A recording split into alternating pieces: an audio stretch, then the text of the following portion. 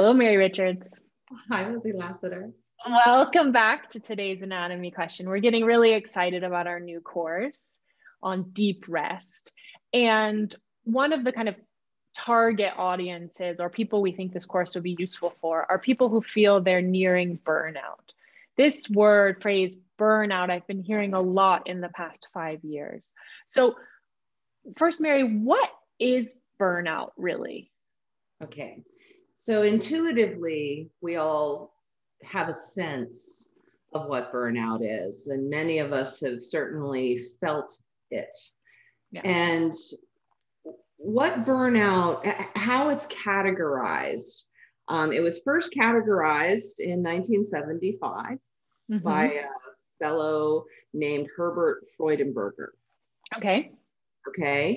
So this is a term that's been in clinical usage, for 40 years.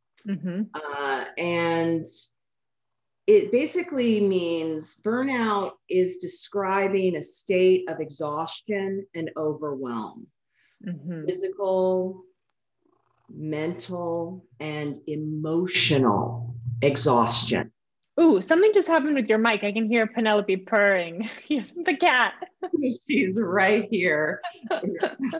So I'm not surprised. She's like, isn't everyone here to see me? Absolutely.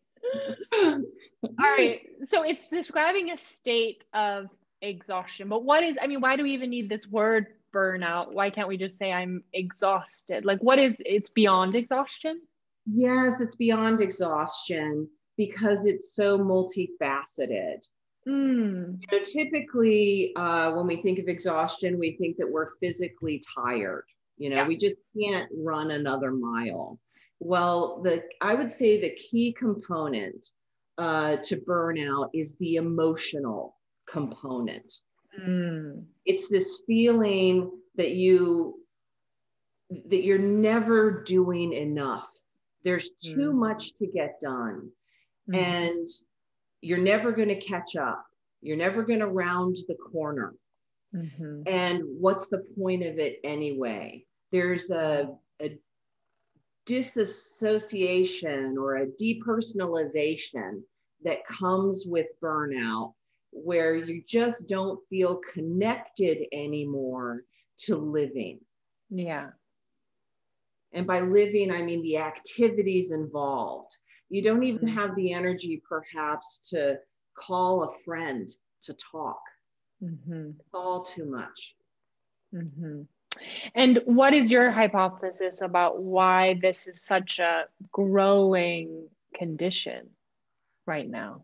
Well, I would say that there are layers to that as well.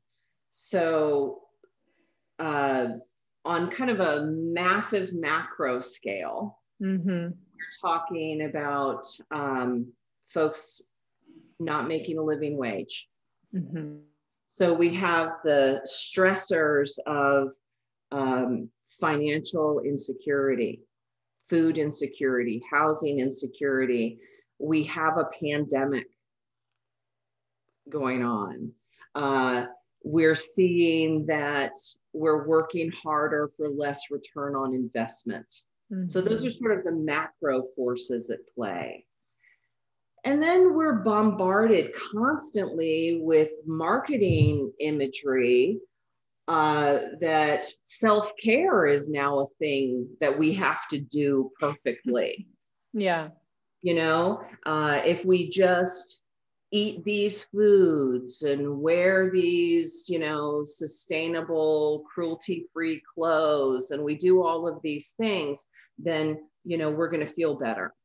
Yeah, and taking care of ourselves on that level of green juice and yoga, meditation, the 10,000 steps a day, that's also become a part-time job. Exactly. All the stuff we're supposed to be doing just to get to baseline. Exactly. And and then throw in the fact that so many of us are also working from home, parenting. There's been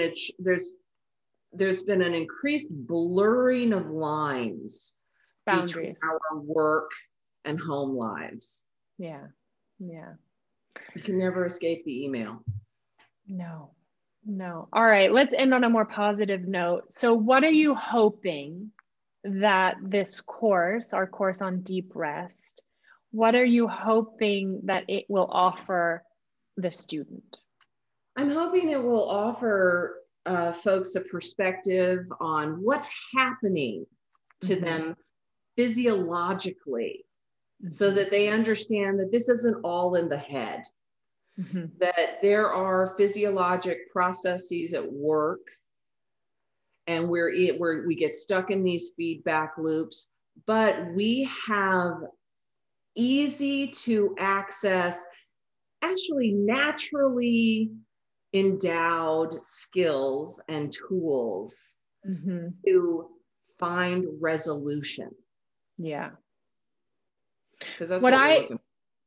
Yeah. And what I hear you teaching is also a kind of reclaiming of our birthright, which is to live in a state of, maybe you would call it parasympathetic imminence, or kind of not feeling stressed for stretches of time, like inhabiting a space of not being so relaxed that you're lying on the floor, but just that there's a sense of ease in the body. Yes, that you're in a state of, you're alert, you're awake, you're an actor, you know, you are taking actions to support your life, and you're able to do this without agitation. And yes, please, Mary Richards. I mean, I really believe that the way we affect change is one person at a time. Yeah. And that person is me. Yeah. Yeah. Well, that's the yoga. That's the yoga way. All right, Mary Richards, thank you so much. Tell us where we can find you online. You can find me at yogawithmaryrichards.com, on Instagram, Facebook. All the places. All right, I'm Lizzie.yoga, Lizzie.yoga. Jump on my Sunday Shavasana series there. And there's, I think, almost weekly emails I'm sending out now about slowing down. All right, Mary, we will see you soon. Thank you. My pleasure. Namaste.